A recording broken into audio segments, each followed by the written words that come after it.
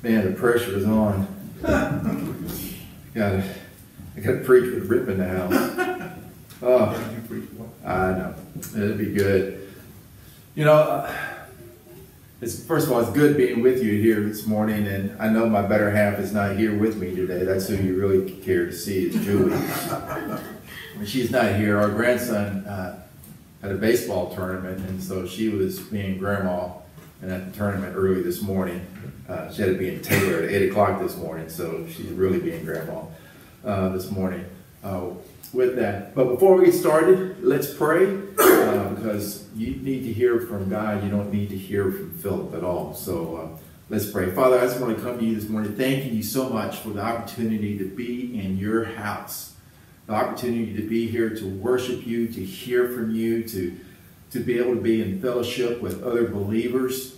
And Father, I pray that you would prepare our hearts to hear what it is you have for us this morning. I pray that you would get Philip completely out of the way so that your words are spoken this morning, not mine. And Father, we thank you for what you're going to do in each and every one of our lives. And it's in your name we pray. Amen. You know, a lot of times we, especially as Christians, we will throw out this phrase. We'll either hear it or we're putting it out there. And the phrase is this: let go and let God. We say that quite a bit. And it's true. We need to let go and let God. It is true that we need to do that. And we say that often to people. We just tell people, oh, you just need to let go, brother. You just need to let go, let God handle it. And we say that until we're on the other end of that. And then when we're on the other end of that, it's, oh, hang on now. That let go God thing is kind of hard. It's kind of tough, because the let go part means I have to let go of it all and just hand it over to God. I have to totally release everything and say, God, it's all you. But you and I, we like to have our hands on things. We like to be involved. We like to be able to touch it and hold it and be able to speak to it and fix stuff. We like to get our hands greasy and dirty. And so it's hard for us to let go and let God. But the crazy thing is, scriptures are full of all these promises that God has for us. Right. And he says some pretty wild and crazy things in the Bible when it comes to this. And so and today the title is going to be Let Go, Let God. There's going to be a whole bunch of different scriptures we look at, so there's just not one scripture.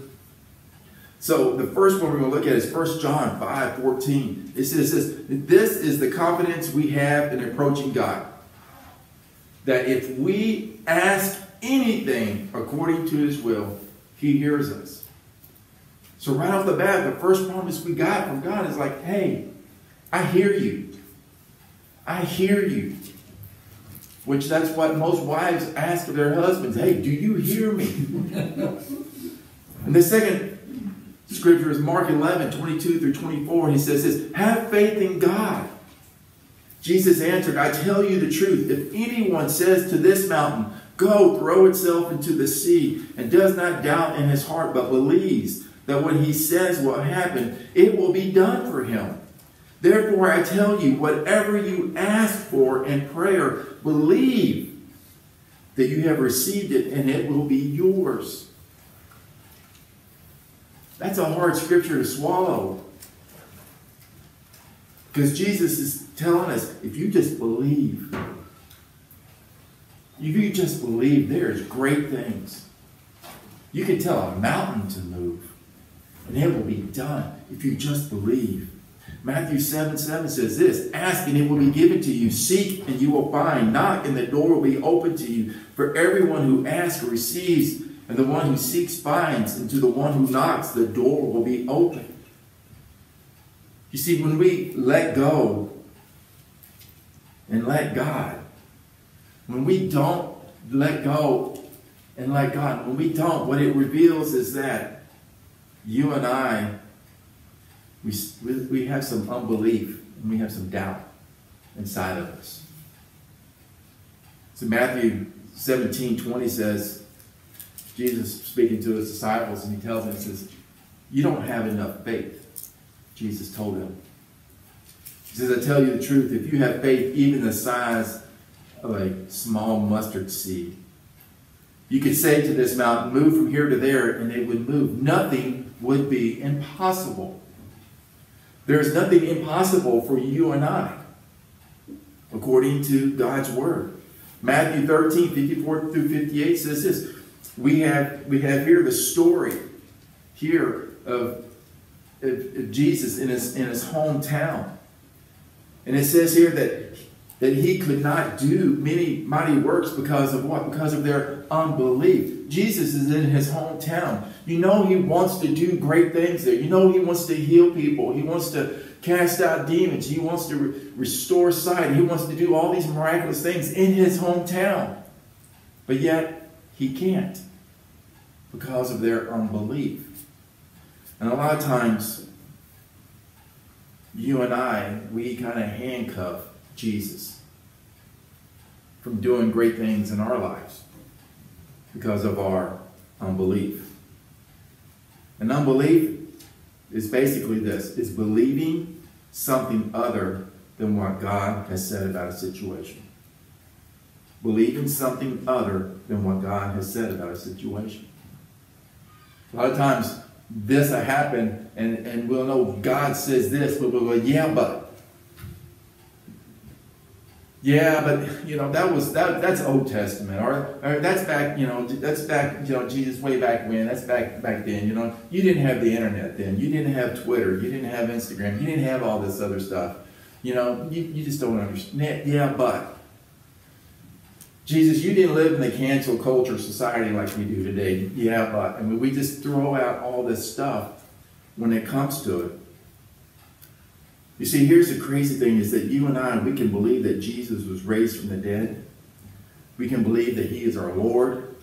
We can believe that he's coming back soon. But if we don't believe and do what he says,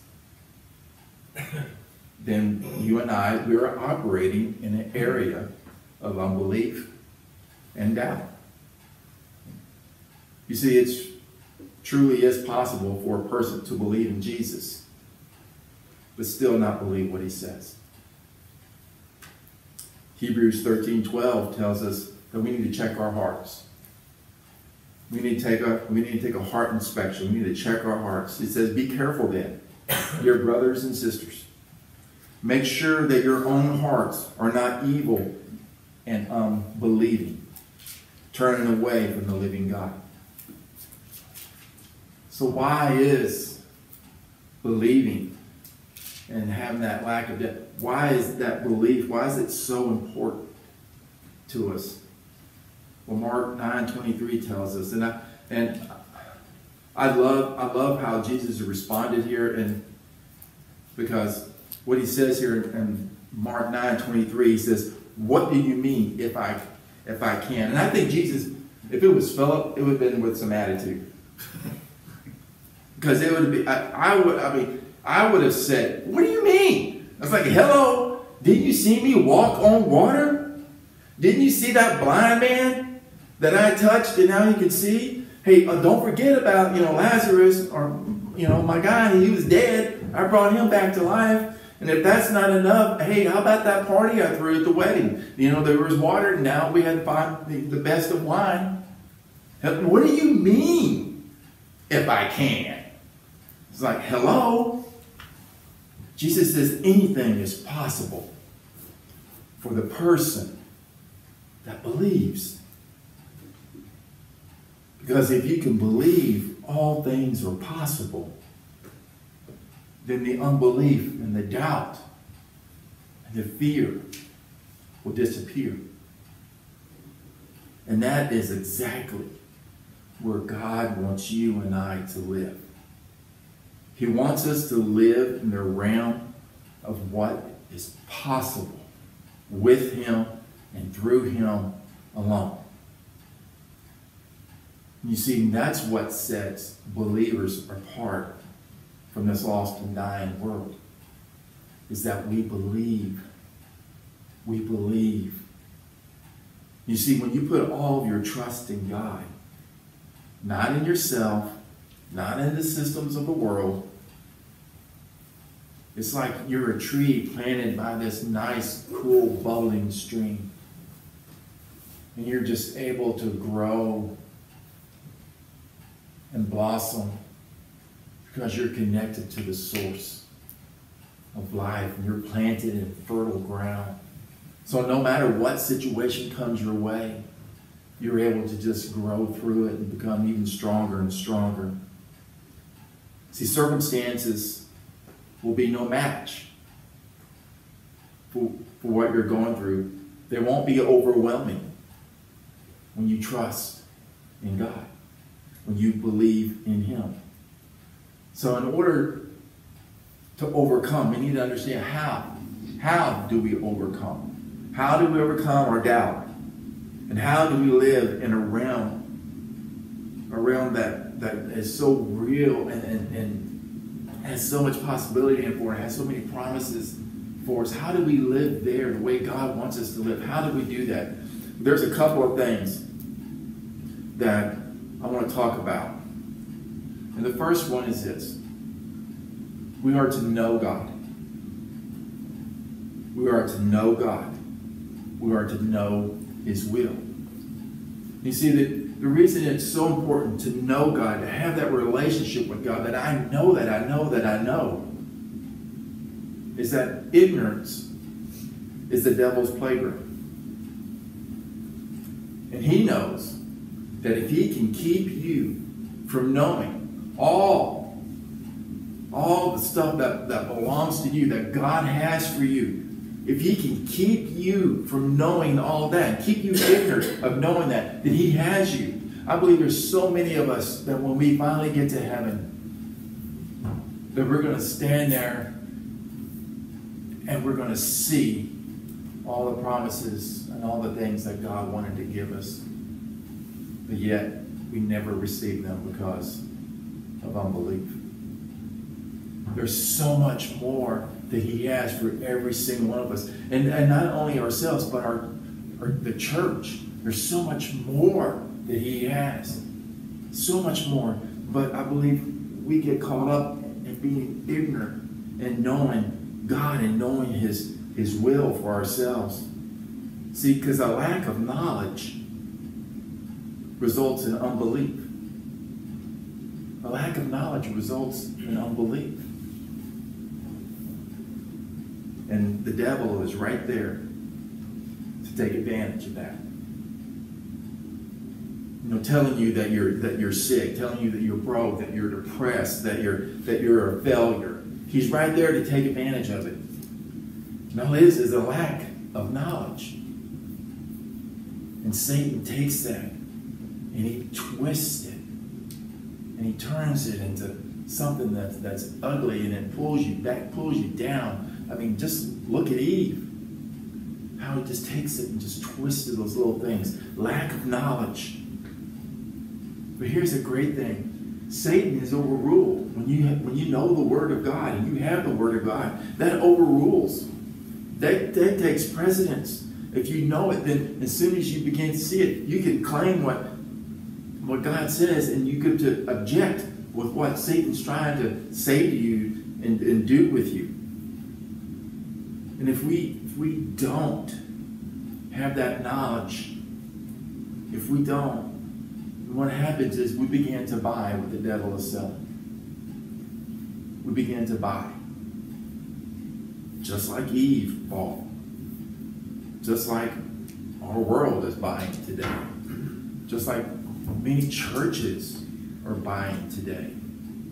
I just read not long ago that a church in Houston had a drag queen party in their church, and they're celebrating and so they're buying, and it's because of lack of knowledge of God's word and having that understanding of what he's saying and what he has for us. See, the thing is, I believe so many Christians today, and even churches today, they become casual with God's word. See, they began to think, well, I've been in Sunday school all my life. I've read the Bible. You know, I have a morning quiet time where I read some scriptures. And they become lax. They become casual with God's word, just thinking that I know it all already. I know it all. And see, when you become casual, when you slack off in it, that's when the devil's sitting there just waiting. And he's ready to steal you blind. Yes, I've read this book several times, cover to cover. Read it every day. And there's still scriptures that jump off this page and slap me in the head.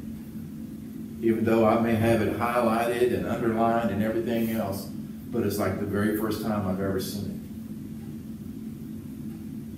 it. And you see, this, you can't become lax and lazy in our understanding of scriptures. This has to be something that we study every day. And not just read it, but just read it and also study it with like, God, show me what I need from this. How does this apply to me today? How can I take this and put it in my life? What do you want for me? What are you showing me? It is a constantly, every single day, diving into and learning. It is not a, okay, I read, 2 Kings chapter 13. All right, I read that today. Check that off my list. No, that's casual. That's casual Christianity. And Satan loves that. He loves for you to just read your Bible and be casual about it. Because, man, he knows he can get you. He knows he can get you and steal you blind. And that's what happened. I mean, this is exactly what happened to the disciples. When they were going out and they were casting demons, and they came up to the child and they couldn't cast the demon out of the child. And they felt defeated. It's like, they felt like, hey, look, I've been in church. I never miss a Sunday. I go on mission trips. I do all this other stuff. And now here's this, and we couldn't do it. And they felt like, they felt like losers. And so they asked Jesus, why? Why could I not why could we cast this demon out? And Jesus told them in Matthew 17. Jesus said, he says, because of your unbelief. Because of your unbelief.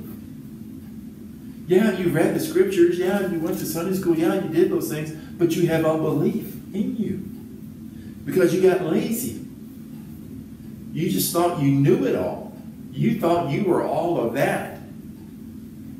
And when you start thinking you're all of that, that's when unbelief and doubt is able to creep into your life. It's unbelief. They have forgotten what Jesus has told them earlier. Jesus told them, I give you all the power. I'm giving you all the power that you need. But they still had unbelief. And we're just like the disciples because Jesus has told us the exact same thing. You see, in order to get rid of the unbelief in our lives, we got to get rid of certain phrases. We need to get rid of the what if phrase. We need to get rid of the yeah but phrase. And then we need to get rid of the one phrase that a lot of Christians like to say all the time. Yeah, but if it be thy will, if it's thy will, then oh yeah, if it's thy will. It's like, no, we need to get rid of those phrases. We need to get rid of that, what I like to call stinking thinking. We need to get rid of that. We need to get into the Word of God until your hope gets all nice and crispy, like a good old piece of bacon, nice and crispy. Your hope gets all crispy and your expectancy gets so strong that you're so excited. You're just fired up and you can't wait to begin because you know the glory of God has come. You know that He's moving. You know you have these promises you can count on. You can take it to the bank and you have it. And you're so excited. And you just can't wait to see what God's going to do every single day. Like you can't wait when you wake up in the morning. It's like, thank you, Jesus, I'm awake. I can't wait. I don't need caffeine. Because I woke up. That means you got something for me today. That means you have a word for me today. That means you have something for me to do today because I woke up. We should be that excited and that expectant every single day. And not get lazy, not get lax.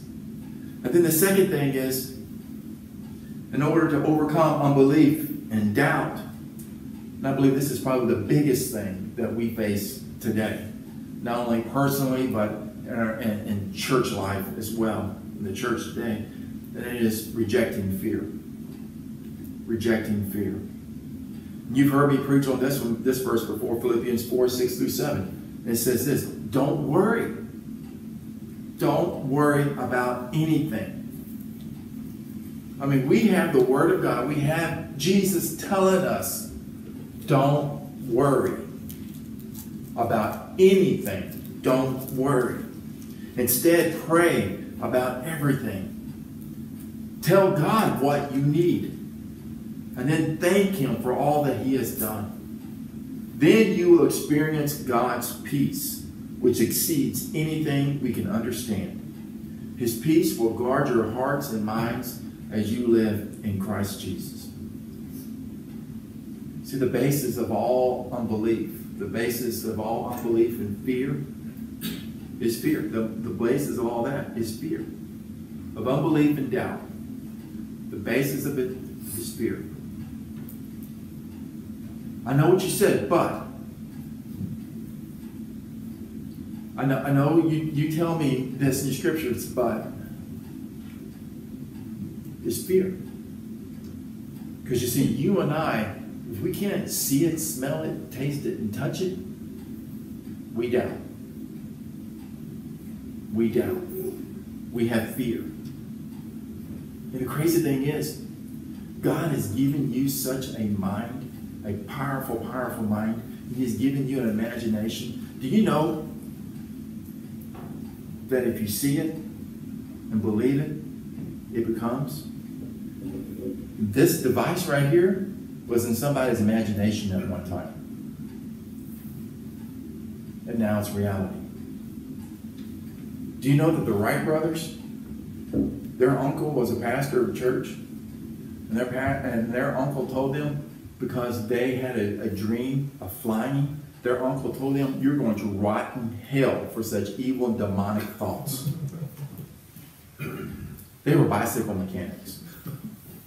And now we can fly anywhere in the world in just a matter of hours. The radio frequencies that went out, I think it's Marconi,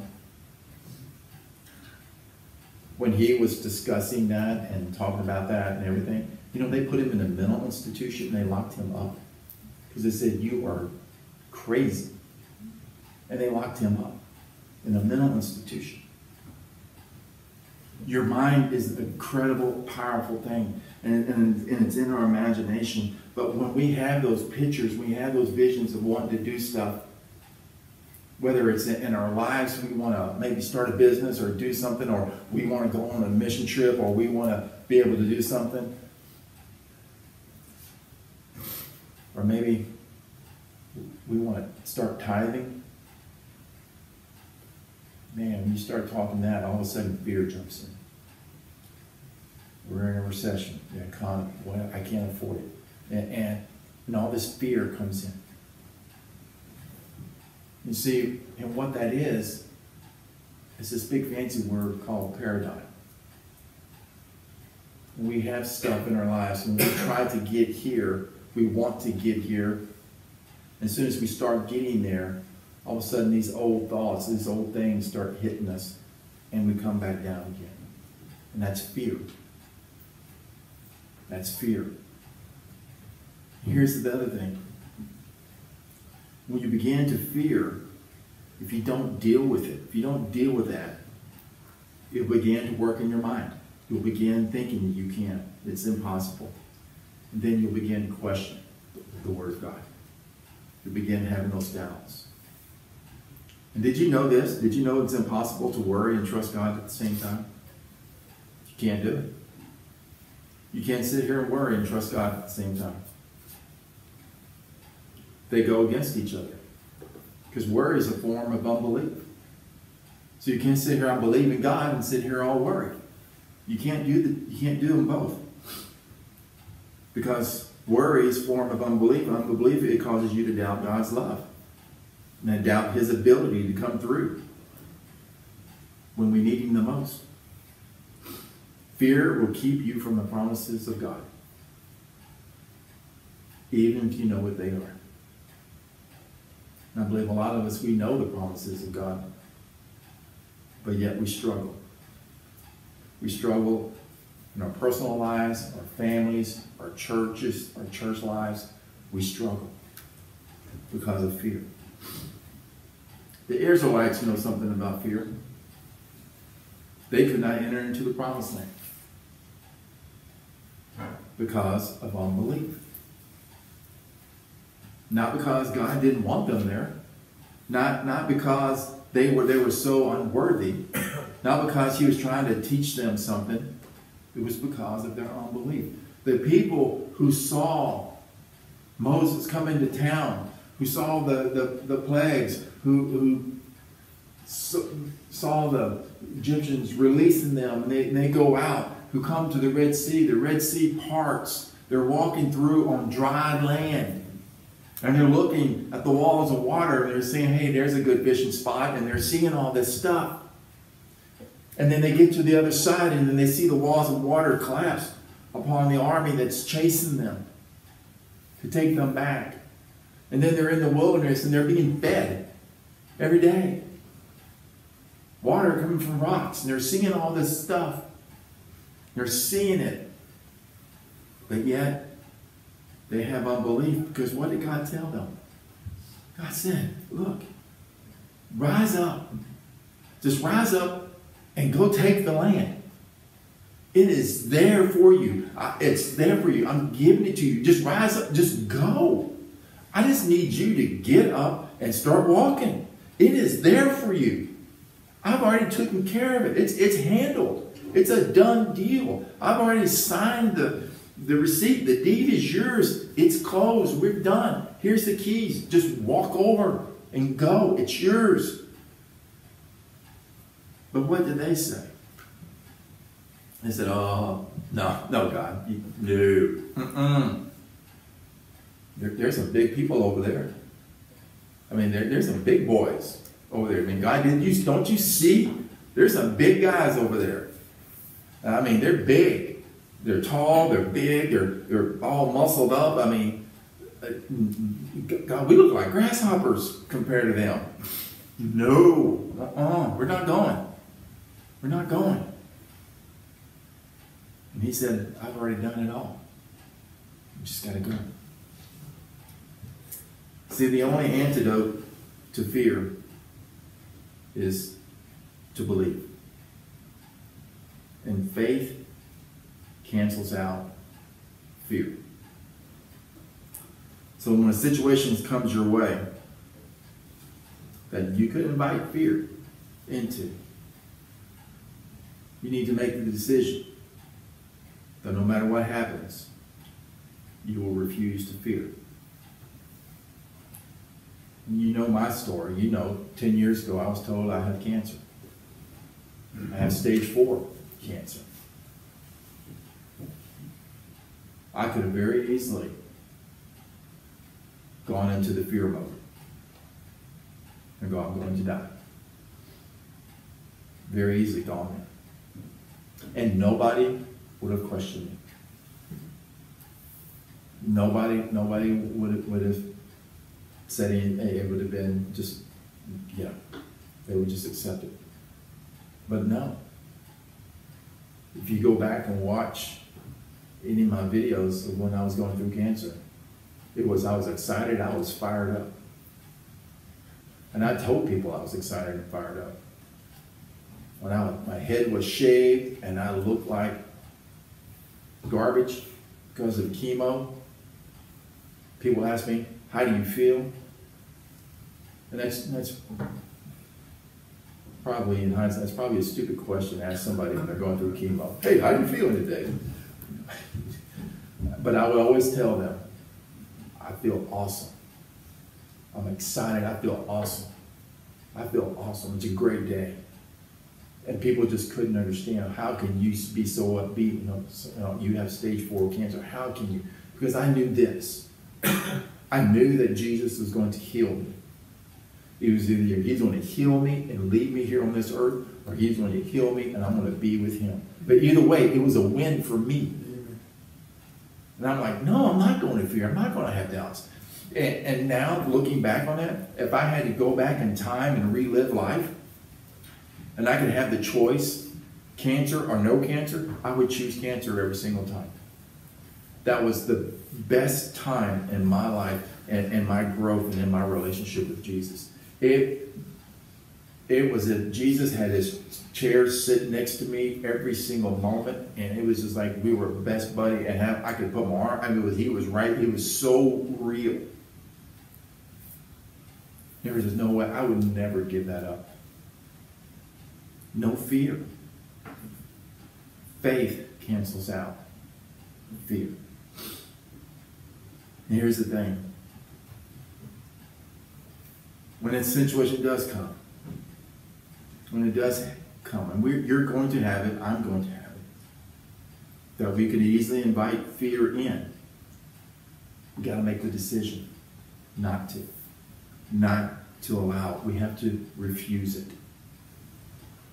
And if we do mess up, and we will, when we do mess up and we speak fear, when we speak doubt, what we need to do is we need to repent. We need to repent. We need to get rid of that stinking thinking. And here's the most important thing. Don't allow the words of unbelief be the last word in the situation. Don't allow that to happen. Don't allow that last word of unbelief to come out of your mouth. Don't let the yeah buts, if onlys, come out. Don't let that. And if it is the last word, stop, catch yourself, and say no. I'm not believing that. I'm believing what God says. I'm trusting what he says. I'm leaning in on his word and what he says. I am not going to allow unbelief. I'm not going to allow those negative words, that stinking thinking, to be the last thing that comes out of my mouth. And if I can't get there, then I'm not going to go to bed until I can get there. I'll do whatever I have to do to get myself pumped up, to get myself back into God. I'm believing you. I'm trusting you. See, you can overcome unbelief. You can. You just got to let go and let God.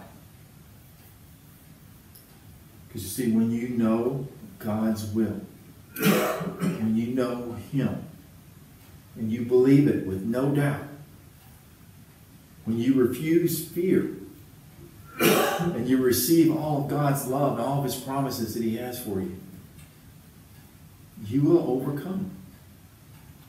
You will overcome the doubt. You will overcome the unbelief. Just remember, John 10:10 tells us that the thief, his purpose, is to come and to steal and to kill and destroy. But you got to remember God's promise. Jesus said, my purpose is to give them a rich and satisfying life. God's purpose for you is to have a rich and satisfying life. And Jeremiah 29:11 tells us, God says this, for I know the plans I have for you. God tells you and I, he says, I know the plans. I've written the plans for your life. When I created you, I wrote a book. And here's the plans. Here's the manual for your life. It is all laid out. It is fail-proof. These are plans, and God says these are plans that are good. These are good plans. And they're not for disaster. They are to give you a hope and to give you a future. God has great things for you and for me. As individuals, as a church, he has great things in store for us. We just have to believe. We just have to let go and let God. Let's pray. Father, I come to you this morning, Lord, confessing to you that I struggle. There's times that I struggle. There's times that I have doubt. There's times that I've let fear come into my life.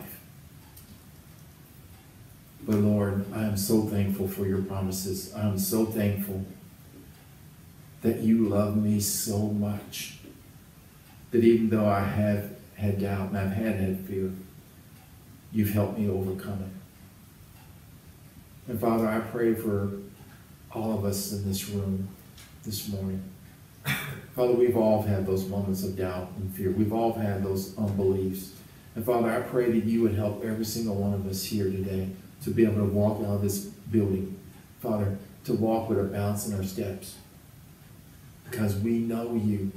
And we're counting on your promises. And your promises that you tell us that you have for us, that if we just have faith the size of a mustard seed, if we just believe that all things are possible, and Father, we would begin to believe it, we began to say it, we began to do it, we began to dream dreams, Father, of just everything that you have for every single one of us. That, Lord, the world would look at us and go, you don't make any sense. Because we believe in you and we trust your word. And Father, I pray that not only would you do it in the life of each individual here, but Father, do it in the life of this church. Do it in the life of all the churches, Lord. That we would see a rise in churches, Lord, that are rising up. And Father, and just being bold on the promises of God. Lord, we love you. We thank you for what you're doing here, for what you're doing in our lives, and we thank you for what you're going to do.